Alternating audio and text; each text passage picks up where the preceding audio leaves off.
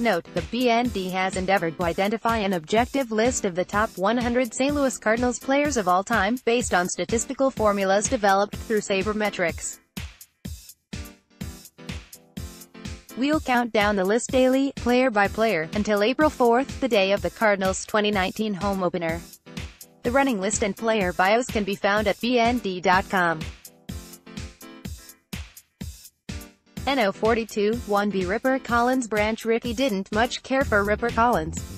It was about the time the slugging first baseman arrived in St.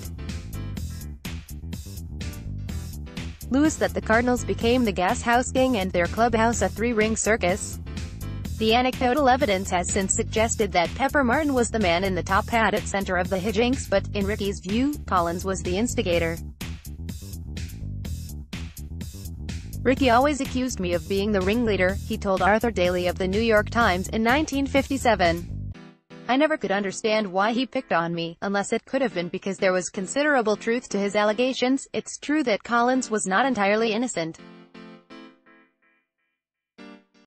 He was a member of Martin's Mississippi Mudcats band and penned a sports column from the dugout for the Rochester Times-Union in New York, which often irritated his manager, Frank Frisch. And then there was that time in 1936 he thought it would be funny to round up some teammates dressed in coveralls and crash the team's hotel restaurant posed as painters just to irritate the diners. It wasn't that we broke training, because we didn't," Collins told Daly. "It was merely anything for a laugh between the baselines, though." Collins knew the difference between pulling fastballs and pulling pranks. He'd grown up in Pennsylvania coal country and seemed destined for a life in the mines. But when the union went on to strike, he decided baseball would be a no less stable way to earn a living. Already married by age 17, he had little choice but to succeed.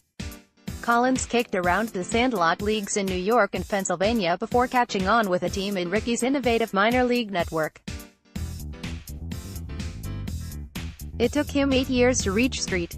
Louis, but a .376 average and 40 home runs for the Rochester Red Wings was enough to convince the Cardinals to part with Sonny Jim Bottomley, a Ladies' Day favorite who had been the hero of 2 World Series championships. With Bottomley off to Cincinnati, the switch-hitting Collins inherited the starting gig at first base, though his 5'9", 165-pound stature was hardly prototype for the position. But he was good enough with the glove and, besides, he was in St. Louis to hit. Ripper, so named when he popped the stitches off the baseball with a nail protruding from the outfield wall, belted 21 home runs and had 94 RBIs in his first full big league season in 1932. But he made his breakout both as a clubhouse comedian and cleanup hitter in 1934. In a full 154 games, Collins batted .333 and led the National League in home runs, 35, a record for a switch hitter that stood for 21 years, slugging, .615, ups, 1.008, and total bases, 369. He finished a distant 6th in the MVP voting behind his teammate, pitcher Dizzy Dean, who won 30 games against just 7 losses. Both also were integral to a 7-game World Series win over the Detroit Tigers.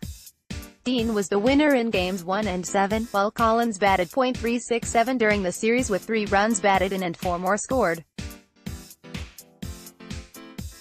In the decisive 7th game, which the Cardinals won, 11-0, Collins led the offense's hit parade with 4 singles and narrowly missed a home run. Despite 96 wins in 1935, the Gas House Gang slipped to second place, 4 games behind the Chicago Cubs, but Collins once again flashed .313, .385, .529 and though his home runs were down to 23, he still drove in 122 runs and scored 109 more. In 1936, just like he had 6 years earlier, Rickey made room for a younger player at first base by trading his veteran.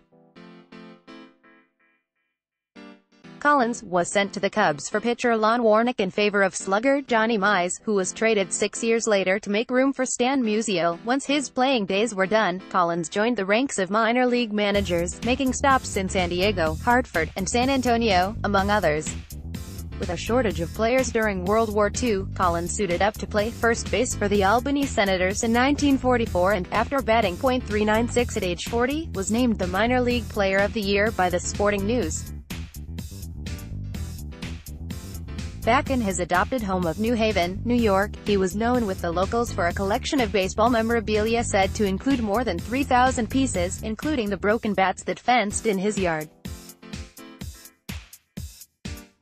And by the time he died in 1970 at age 66, Collins had already made sure to leave a lasting laugh. A tall tombstone at Mexico Village Cemetery includes a set of crossed baseball bats at its base.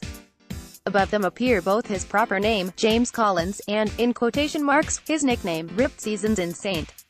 Louis, 1931-36. Key stats: .307, .370, .517, 3 X's, WS ring, 19.5 WAR, top 100 score, 3.35.